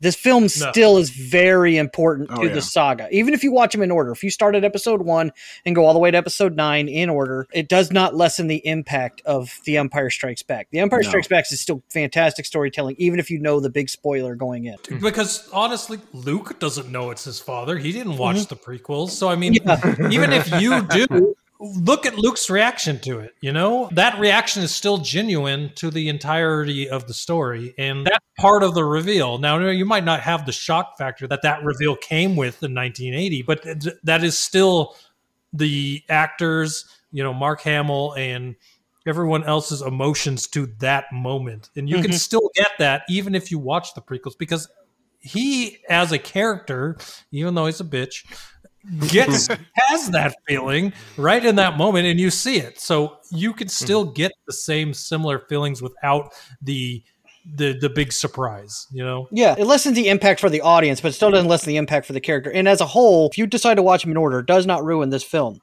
Because this film's very important. Josh mentioned that one thing I like about this film is that no one actually dies in this film, but they don't win. Nobody wins in this movie. Everyone fails in some way or another. Even the Empire. Yeah, because the Empire doesn't get Luke, and they don't really destroy the rebellion. And they show at the very end of the movie that Hoth was a setback, but it wasn't the destruction of the rebellion. I would say that even other movies that are designed to be trilogies still don't really do this middle movie right, where the heroes don't win, the bad guy re-cement themselves as a force to be reckoned with. I haven't seen this again until Infinity War, when the heroes work so hard and then fail at the end. Thanos wins at the end of Infinity War. He gets all the Infinity Stones, he kills a couple of heroes, and he snaps the universe. We are spoiling every movie in this episode. If you haven't seen Infinity War, you're in a whatever. Then you probably don't care that much about MCU or it being spoiled. So yeah, honestly, our target audience has seen Infinity War, The Empire Strikes Back. They've probably seen Sixth Sense. Anyways, but I'm just saying, like, I can't think of the only two movies I think of where the bad guy wins, has this kind of outcome, is Infinity War and The Empire Strikes Back. I'm good. Can I make a quick hot take? Yeah, the whole reveal that Vader is Luke's father is bullshit, because there's no build to it. There's no hint to it. There's no connection to it. He just says it, and that's true. Well, I remember reading about people back then, like, questioning it. Like, no, he was just fucking with him. Yeah. Like, that, he's not really... And I honestly, going back to Marvel and Infinity War, one of my favorite times in the MCU was the time period between Infinity War and the release of Endgame. Is how everybody had all of this speculation about what was going to happen. Yeah. I loved talking and discussion about the MCU in that time frame. So I can imagine that the time between the 3 years, not 1 year, between this movie and Return of the Jedi, what people were talking about, because it wasn't confirmed that Vader was Luke's father until Yoda confirmed it. Was it like a third of the way into Return of the Jedi? Yeah, when he says, "Your father, he is." And Tom, they don't really build up to it in this movie. There's no hints towards it, but there was a conversation in A New Hope where he asks Obi-Wan, "What happened to my father?" And Obi-Wan tells him that your father was a Jedi, and then Vader turned against the Jedi and killed your father. And then when they get to this fight, he asks Luke, he goes, Obi-Wan never told you about your father, did he? And Luke's response is, he told me enough. He told me you killed him. That's a callback to A New Hope. Mm-hmm. In Luke's mind, even though they weren't building towards it in this movie, they were building towards it in A New Hope. Now, I know that when he wrote A New Hope, he hadn't written that yet, that Vader was Luke's father. In fact, that wasn't until he got to the second draft of this movie where he got that idea. But I'm just saying that that's a callback to A New Hope. So even though they're not building towards it in this movie, it's still not necessarily out of left field. Well, that's us looking back in retrograde. But Punk and Wink had thoughts about this. But yeah, So- go ahead. My bad. Sorry. No, you're I good. do that You're all good. the time. But you just brought something up that it makes me think about 2021, right? Everyone talks about the way the new movies were written, but if you think critically about the original trilogy, it was very similar, right? And it's amazing. I was trying to enforce your point, Dan, that isn't it amazing that they wrote those lines not knowing what was to come, but it was the perfect, not a literal sense from Obi-Wan of what he said, but figurative, where your father killed him. Mm-hmm. You know, now it actually is more powerful than it was then. The craziest part is that it fit, that they were able to write that then and make it fit so well. I think it also helped that they didn't know that Vader was Luke's father, but they knew that they were, I want to say related, but not like by blood, but they knew that Vader and they had to Anakin relate that Skywalker- story together. Yeah. They were intertwined, I should say. But I don't think at the time of A New Hope that was concreted. Well, that's but I know that they were intertwined. Yeah, Well, that's and the also sign of- go ahead. Nigel, No. I'll You add started my before me. You started before me. Well, we are very polite today. No, but this is just a sign of like storytellers finding elements and building on those. Because we were talking earlier, they hadn't decided Leia and Luke would be the siblings and such, but they had the idea of twins. There were moments in Empire where it could have easily have been Han. Because Han used the lightsaber to cut open the Tauntaun and save Luke. He didn't believe in any of the Force in the original Star Wars, which would have been ironic, like foreshadowing. Yeah. Like, Also, Han's a very accomplished, almost Force-sensitive pilot.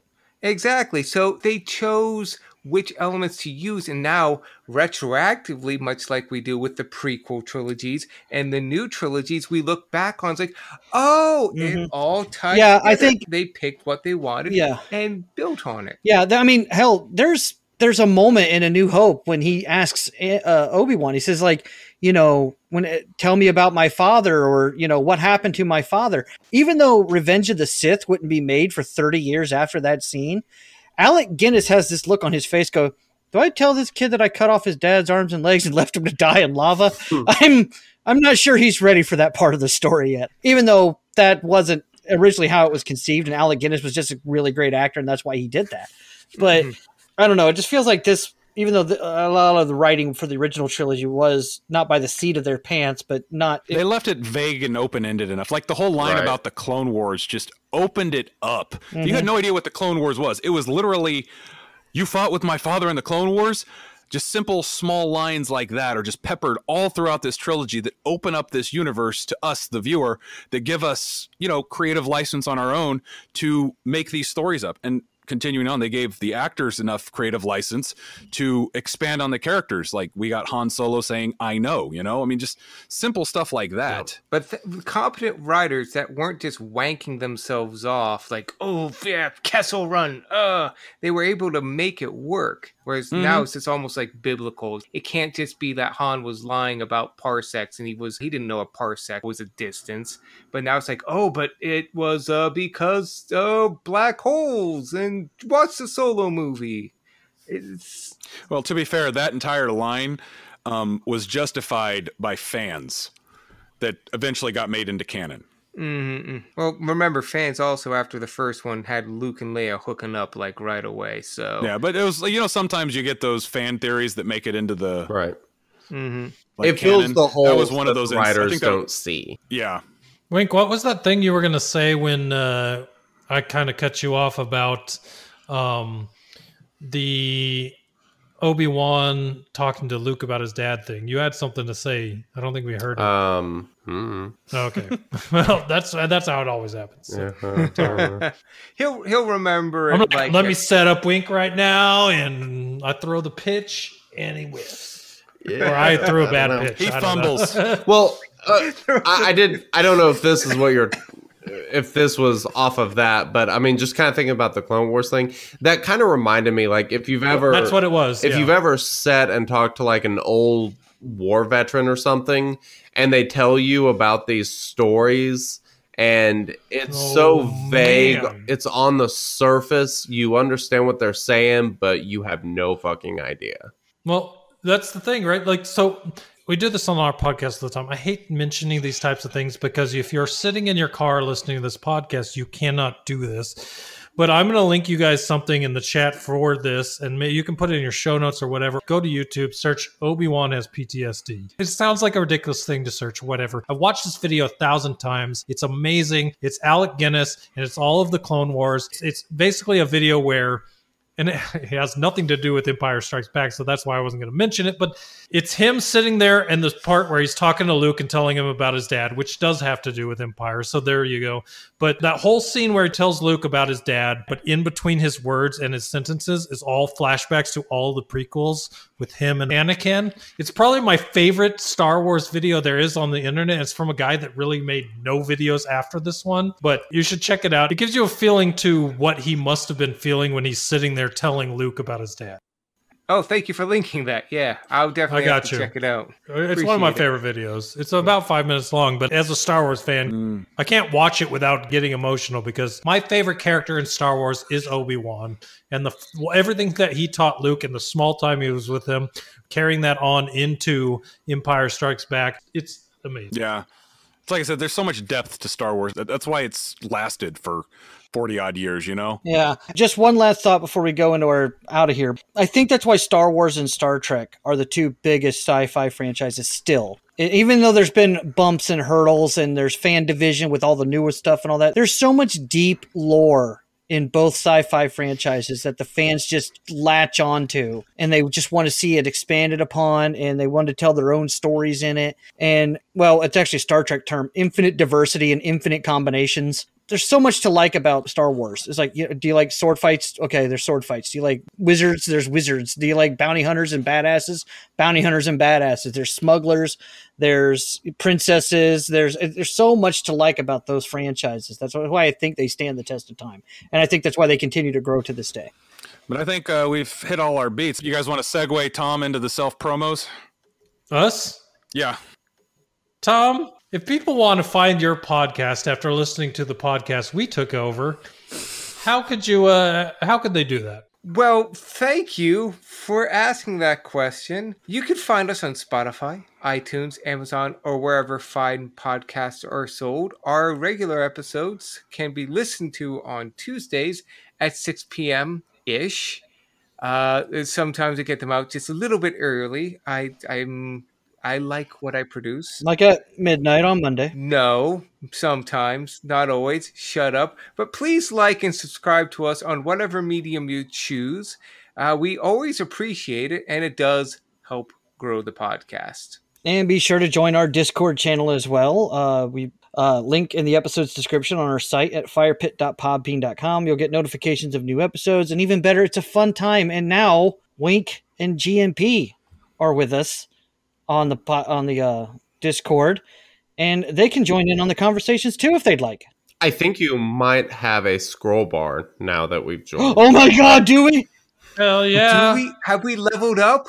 Do we? Awesome. Oh my god. Leveling up. No. A lot of fun in there. Go check it out. As soon as this episode premieres, they're going to leave, and then we're going to go back to a scroll bar. But for 10 minutes. Well, we may not have a scroll bar yet, but we are close to getting a scroll bar. Please join the Discord. Well, here's the real question. You're telling us to join the Discord. How do we join the Discord? Ooh. Oh, well, there is a link, an invite on this episode's description and on our webpage at firepit.podbean.com. Hell yeah, I'm going to go there right now and join line. a second time because I have fun in there. Nice. But our email is also mentioned back in the interspersal segment. That interspersal host definitely spells it out for you, literally and figuratively. So if you want to send us a longer message that just wouldn't feel right sending it in Discord or on a tweet, we'll happily accept it and do something with that email. Also, like our Facebook page and follow us on Twitter at FirepitCCE. Fire Pit CCE. Listen, I don't follow you. I'm going to follow you literally right now on my phone, because if people don't know, they need to know. Firepit CCE is literally where you go. I'm doing it right now on my phone. It's that freaking easy. Do this. It will work. Love it. We will try. Come on, I'm setting you up there, Wink. All right, Okay. we'll try. Well, no. Do or do not. There is no try. Beautiful, Wink. I love it. So yeah, very important. Make sure you check them out. And while you're at it, if you're not familiar with GMP and I, you can, of course, check us out on all of those podcast apps.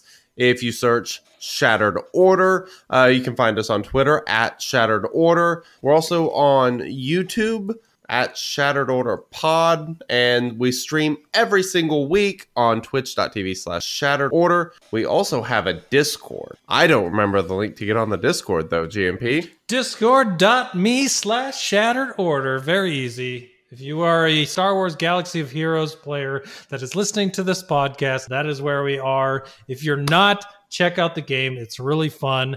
We like to give big tips to all new players. So if you listen to our podcast, we can help you out. Even if you don't get the tips from the podcast, join the Discord. And there are tons of people that would love to help you out. So go ahead and do that. More people in that game means more time for us to continue the podcast, and we'd love to do it. I'm completely honest here. I loved being on this podcast because it is something different than what we do. We enjoy our podcast. We have lots to say about it, but if we can go even more in depth into the Star Wars universe, we will always take that opportunity. So thank you guys. And on top of that, we have not recorded a new episode recently, but we also have a Star Wars overall podcast called Chosen Ones. If you follow that on any of your podcast apps, that's the one where we go over Star Wars content in general. We haven't released an episode since the end of Mandalorian season 1, but that's well over a year. That's not to say it will never happen. I think it's safe to say it's dead. Well, okay, so there you go. It's dead, but follow it anyway. But yes, we've done this in the past where we talk about Star Wars content. So we go into a show like the Fire Pit, and this is the type of content we also love to do. So there you go. Go check out all those things. Yeah, this was a lot of fun. Glad to help you out on that one. But is there anyone in particular that you two would like to shout out from your own fan base, family? Well, first off, shout out to my wife for a Saturday night to come hang out with you guys when I was supposed to hang out with her. So shout out her for not being mad at me for hanging out on another podcast. So there you go. Yeah. I love my wife. There you go. If she's listening, which she won't be, thank you. I will have to give my wife a shout out too, because she probably wants to kill me for podcasting 2 nights in a row. So thank you, sweetie. I love you. And yeah, that's pretty much it. Those are some solid shout outs. Actually, good saves. Shout out CYA. to all of our podcast listeners who I know are going to come and listen to this podcast episode and start listening to you guys as well. And you know what? Thanks for the tips. Like, we're still kind of new at this. I mean, we haven't even been doing this for a full calendar year yet. So was episode 55 not after a year? Do you guys do more often than a week apart? So we used to release our selection section episodes as a bonus episode, so we'd have 2 episodes a week. Almost there, man. How long? Yeah. That means there can't be that much longer till you celebrate that 1 year mark. Yep, it's actually going to be early April is going to be our 1 year mark. yeah, it's like April 20th. Okay, Oh nice. yeah, man, that's like weeks away. Not even weeks. Actually, I think this episode is going to come out near our 1 year anniversary. Yeah, it was like April 20th or something like that when we started. That's awesome. Because it was shortly. It was like the first part of April, I think. I had it on our. Well, congratulations, thank you. guys. That's awesome. And since we're doing shout outs, I want to give a special shout out to you guys. I've been a fan of your podcast for at least 3 years or more. You guys have helped me out a lot in game. and you're very entertaining. You've definitely helped out on a lot of long road trips. So thank you guys for coming on to this podcast. I can't thank you enough. This has been awesome and an awesome experience for me. And shout out specifically to also Tarek Thorne, not only a member here, but he's one of your guys, another Tarek, man. Yeah, he's very familiar. Yes, I know Tarek. Yeah, so he's dude. Wow. He's also a fan of you guys, and he's also a fan here. So he's one of our shared fans. So I figured I'd give him a crossover fan. I want to give him a special shout out too, because he does listen and he will appreciate that. Dan. What? Yeah. What is this? No, I'm just kidding. Sir, this is a Wendy's. No, I'll obviously shout out to Peggy, the OG friend of the channel. Thank you so much for listening. Always thanks for the feedback. Special shout out to Rob of Rob's Custom PCs for coming on and doing the trivia with us tonight, or hosting the trivia, I should say. It was fun. I got shut out again, so don't take it personally, but we're going to edit your part out. And it's not going to make it into the final episode because I cannot bear my shame anymore.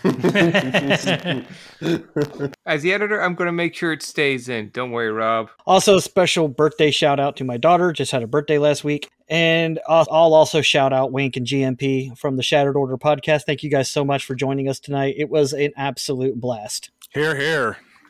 And No disaster. doubt. And disaster. As he says it in a robotic voice. Hey. I got one more thing to say for your guys. If you love this podcast, go review it, man. Because if people search Firepit on these podcast apps, they need to have the Firepit showing up #1. And the only way to do that is for you, if you love this show, to go to your podcast app of choice and leave a review telling how much you love this show. Because the more you do that, the more the Firepit shows up on people's lists of preferred apps for movies, for all the things that they do. Do that helps them out a ton. And I really hope you do that, because I, for one, have had a massively fun time on this podcast. So I know everybody out there listening to it is loving it. So go review this podcast and tell everybody how much you love it so that other people can find it and love it too. Listen to the guy. He knows what he's talking about. Their Discord's got a scroll bar for a reason. So, but for my shout outs, again, thank you guys so much for joining. This has been a blast for me too. I love having people on to give their input on movies that we love and they love. So that's fantastic. For my side, family members, I want to shout out to my nephew, Connor, who just got his driver's permit today. Wait. Connor's old enough to start driving now? Right? Oh, God. Yes. I'm getting old. Yes. He wasn't a year ago when this podcast started. That's crazy. So, again, to my family members, thank you for... I don't think he listens to this podcast. Let's not kid ourselves. In case he does... Connor, congratulations. You're still not going to drive my car, buddy. It's not because he won't let him. It's because he physically can't. Tom's car is a piece of crap. yeah, it's broken. I don't want him to die on his first driver's permit drive. I want to dispute this. I want to fight against it, but the evidence stands. I also want to shout out, as always, to our Facebook followers, Hollywood, Slater, Bootsman, 3 of the many ones that have joined us, again, abstaining from the full names. Thank you for popping in, spreading the word as you do. Even if you don't listen to us, but just follow us on Facebook and help to spread the word. Any little bit helps. Thanks for joining us. And those that haven't joined us on Facebook but are still following in your own little ways, thanks for keeping the fire pit burning. That was a beautiful transition. Well, thank you. Man, Well, pros thank you, here. guys. You've been doing this a year. You know what's going on. All right. Well, that's it for tonight's show. Thanks very much. Again, thanks for the Shattered Order guys for coming on. Mm-hmm. I appreciate it. You guys are welcome back anytime. This was an absolute blast. But that is it for the first journey of season 2. Are there any are there any do we get any spoilers for what's coming up? Well, I don't want to. I don't mean to put you on the spot. Well, no, that's actually a beautiful segue, because we always drop a hint before, because next week we are going to have selection section number 8, where we are going to review our lists leading up to our next destination film. And I'm invested now. I'm like looking for the post-credit scenes. I'm kind of wondering where we're leading to, what's going on here. But it won't be as good as selection section number 6, the lost selection section. But yeah, we're not going to lob any softballs at you here. Yeah, we're definitely going to knock it out of the park. Yeah. Though. So what you're saying is I need to come back for episode 56. Yes. Oh yeah, you need to come back for episode 56. I don't want to tip my hat too much, but yeah. All right. Okay, I'm hooked now. But tune in next week for a new episode. And yeah, tune into the Shattered Order whenever you can. Even if you don't play Galaxy of Heroes, just to hear a couple guys just talking about Star Wars. Talk about a game that they're passionate about and they really like. It's kind of, I don't play the game, but I listen to a couple of your guys' episodes, and it's like, I just like, you guys really enjoy it. And then it kind of reminds me of this podcast because it's just guys that are friends talking about something they really like. And yeah, I definitely wouldn't be listening to you guys after 3 years if I didn't like you. Who would, right? But this has been an awesome time, guys. Thank you for the memories. The way we usually do our outros is we'll go like, I've been Josh, I've been Tom, and I've been Dan. Thank you for listening. So if you guys want to add start it off, being like, I've been Wink, or so on and so forth. Okay, I'll start it. Keep it going. I've been Dan. Not really. Because they made me be Punk. No, I've been Dan. We've been over this 1,000 times. I'm sorry, I keep forgetting. I'm Punk. Sorry, I've been Punk. And I've been Josh. I've been Dan. I've been Wink. And I've been Tom. Thanks for listening. This has been a production of Curtain Call Entertainment, LLC. Good luck out there.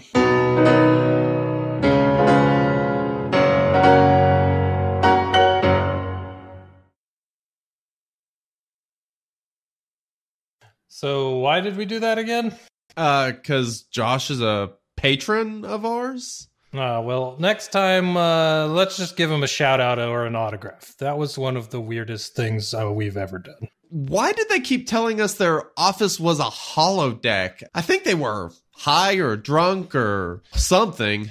We really need to vet these other podcasts before we agree to be guests on them. This is ridiculous.